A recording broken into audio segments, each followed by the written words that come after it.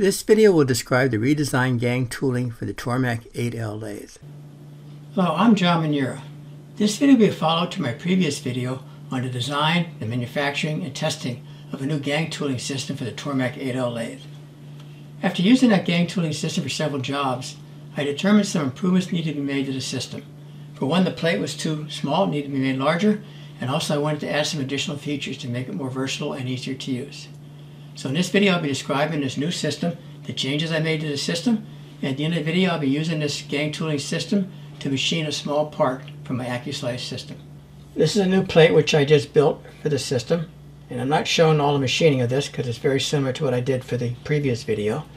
But the plate is larger. In fact, this is the old plate, so it's 1 inch wider, and in making it wider I was able to add another row for the adjustment for my gang tooling. And also I decreased the spacing between the gang tooling to give me a little more versatility in adjusting the position of the gang tooling. I also added some additional holes here, and that's for an additional parts catcher that I plan on adding in the future. So I'll be describing that also. So let me go and install the system. Install it just like the previous system. There's 6 holes that's mounting on this plate on the Tormach 8L lathe. And I'm using all number 6 metric screws for everything. So everything on the system is going to be using metric number 6 screws just to make everything consistent.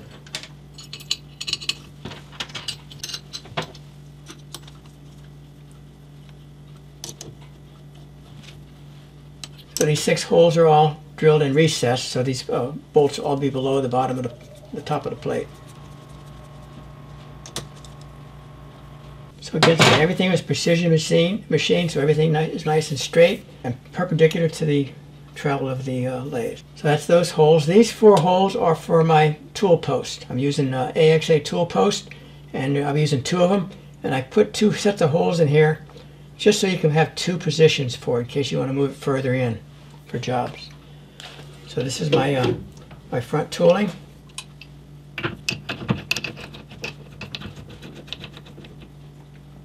And that will be eventually locked in place after I align it. Now I am adding one additional feature. I'm adding some strips in the back here. These strips are adjustment strips. And the purpose of these is to help in the alignment of the system. Because what I found out what's happening when I was installing this before, I put my gauge on here to get nice and parallel, and then I go and tighten it up, and you tighten it up and it moves. So this is the strip that goes on there, has set screws that I can lock it in place, that when I tighten it up it won't move, it'll hold it in position. It's not meant to hold it while it's running, it's just meant to help you align it as you're tightening it up. So those will be added too. So that's my front tool post. And then in the back I need to add a spacer block because this tooling is running upside down. So this adjustment needed to be made different. So I actually had to raise the tool post a 1/4 inch. So this is just a plate. Now it's the same way. Now the one thing I did change in this system, these holes are now a 1/4 inch closer to the front of the machine. Just gives me another 1/4 inch in length of my plate. So these are running right near the edge of the plate. So they're actually moved out a 1/4. I was trying to move them out this way further, but I wasn't able to do that. The limit to the system is like 4 1/4 inches to travel. I was trying to actually get 3 gang tools in here, but I think the most I can ever use is 2, unless I remove this back tool post. Then I can use 3 or 4. But using the front tool post and the back tool post, the most I can put in the center at one time is probably 2, just unless I'm maybe using 1/4 inch bar stock. But in using 3/4 inch bar stock, I think the most I can get is 2 gang tools in the center here. But this plate is just to raise this tool post 1/4 inch for this upside down cutoff tool. And again there'll be another adjustment bar attached there. And again these go in with number 6 screws again, attached.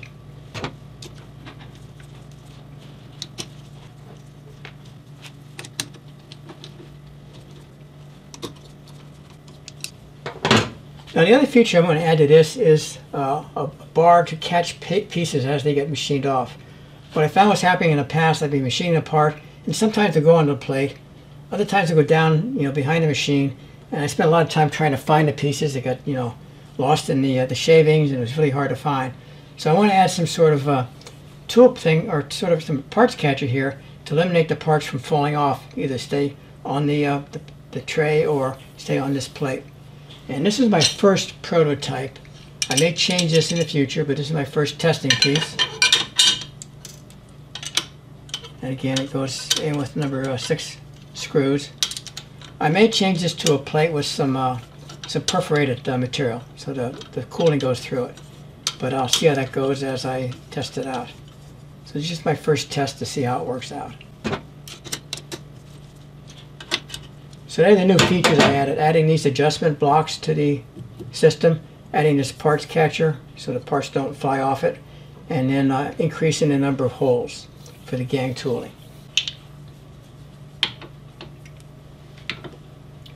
So what I have now here on the gang tooling, I have 3 positions depending on the length of my tool. If my tool is short, such as a centering tool, I might go up front to the very front position. If I have a long drill, I might want to put it in the back, or a boring bar or a reamer. I can adjust it different positions depending on the length of the tool. And I have a number of different tool styles. These are for longer, or for actually shorter tools. If I have a longer tool, I created another style here in which this insert goes further back. I actually recessed that slightly so it goes back further. Again, that is for doing even longer tools. So a lot of versatility in designing this. I may make more in the future depending on the job and what issues come up. I'm using ER60 tool holders. They get attached with number 6 screws. And so I'd set this up. And I like my tool to be, I don't want it to be too far back, otherwise I won't have enough travel. I want to get the tip of my tool to be pretty much, close with my tools here. So in this case, I'd set it here. Now I have, these holes are spaced 0.4 inches apart. In the previous version, they were 0.6 inches apart. So it gives me a little more versatility if I want to get this a little bit closer to my cutting tool. If I was doing smaller pieces, I can do that. But I'm going to be using some 3/4 inch material for this first job, so I can put it about there. For this first job, I'm going to be using 2 tools. I'm going to be using a centering drill and a 1/4 inch diameter drill. And depending on the length of the tool, I can move these front or back. So my centering tool is pretty short, so I'll probably put that up front. My drill is a little bit longer. It could go back, but in reality, I probably want this up front. If I had a longer drill, I'd probably move it back. But I can actually mount both of these up front. The normal spacing, if I put these back to side to side, I have like an inch spacing between inch and 1/8 spacing between the tools. So that's why I can't quite get 3. See, if I wanted to get 3 tools in here, you can see I don't have enough spacing. I only have like maybe, well, I have an inch here, but I only have 1/2 inch here and 1/2 inch here. So there's not quite enough space to get 3 gang tools. But 2 definitely fit. And then I can just space those accordingly. I can put them together, or I can space them. And in this case, I'll probably space them like that. So that gives me plenty of spacing for my tools. Actually, this might go here and that there. So I've got a good inch between everything. So let me go ahead and mount these. So I first of all mount the mounting block to the base plate using 2 number 6 metric screws. Then I insert the tool post holder and then hold it in place with a bolt. And then use the same process to mount the second tool post holder.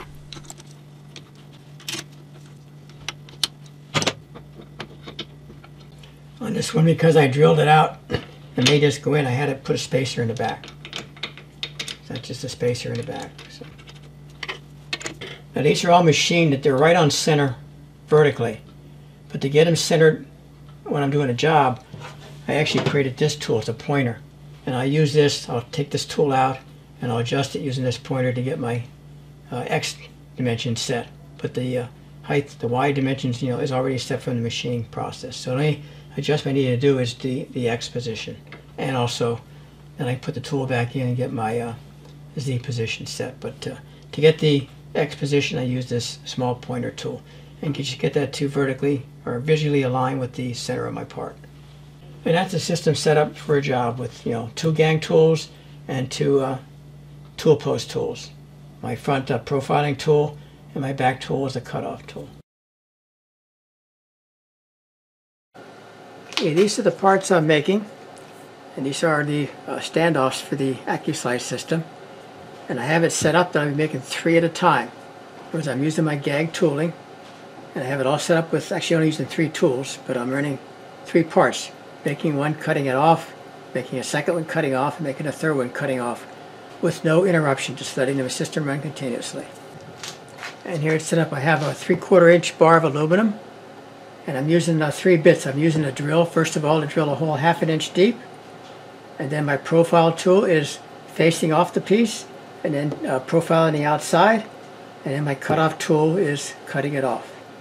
So here's a process. First of all, drilling a hole 1/2 inch deep, 1/4 inch diameter, and facing the piece off, contouring the profile with 3 steps, and then cutting the piece off. And then repeating that same process 2 more times. Now I'm showing this video at 10 times the actual cutting speed, again for viewing purposes. I probably could have cut at least 2 more pieces on this system, but I'm getting a lot of buildup of the metal filings, which is starting to interfere with the tooling, so I'm going to stop at just doing 3.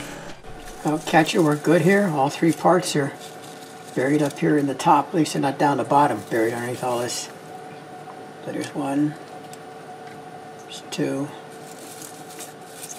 That was 5 minutes and 34 seconds to run 3 parts. And there's my 3 parts. Now I could run more, but I'm starting to get a lot of spaghetti here. So I think I'll just do 3 at a time, but I need like maybe 200 of these made, so these will go pretty quickly doing 3 at a time unattended. I wrote all this software in the PathPilot conversational programming, and there's 4 steps to each piece, so there's a total of 12 steps. And the way I did this is I created my first set of 4. Then you can create one of your programs, and you can just duplicate it and then move it down. Then of course you have to edit it. But if I look at the profile here for this piece, you can see it runs from 0 to 0.30, so 300 thousandths. And if I look at the next one, it runs from 315 to 615. Likewise, the last one runs from 620 to 920. So you just have to increase these values on the Z values for each of the steps as you add additional items to the list. And I did that for all these. I just duplicated all 4 steps down here and then just edited the Z values. Make sure you save it when you're done. Save it again. And there's my program all ready to run. And there's all the G code. In fact, if I look at the G code here,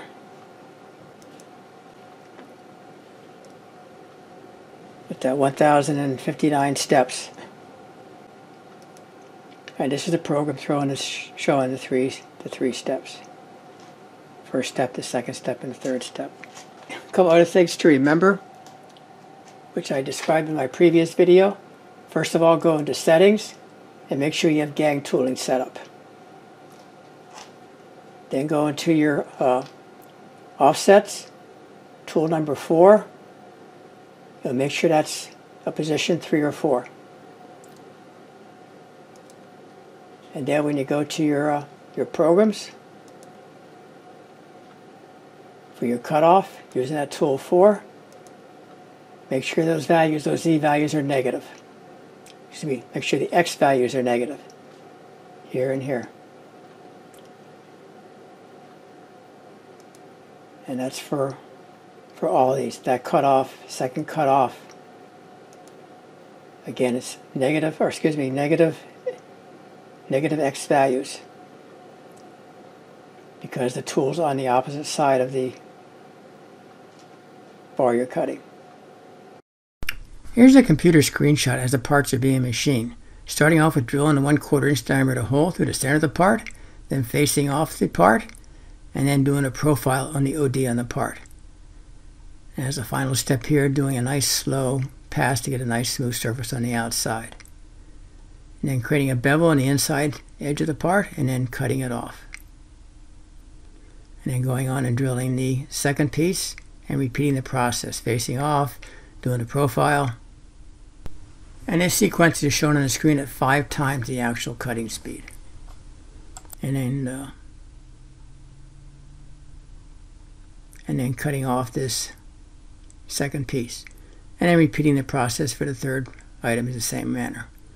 So in one setup, continuous running, all 3 parts are machined. So the only thing I need to do between each set of 3 pieces is to remove the aluminum shavings and realign the bar for the next set of pieces.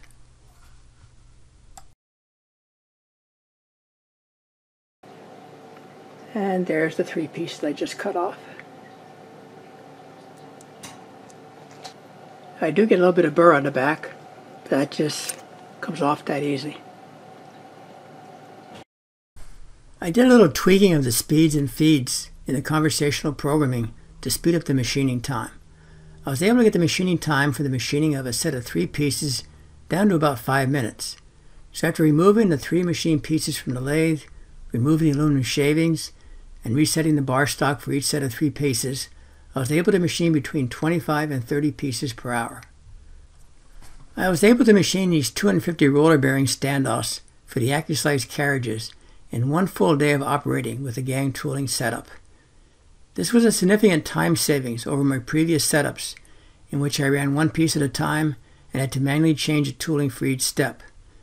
To machine the same set of 250 pieces would probably have taken me 3 full days in the past, so the time spent redesigning and machining this gang tooling setup was well worth the time and effort involved.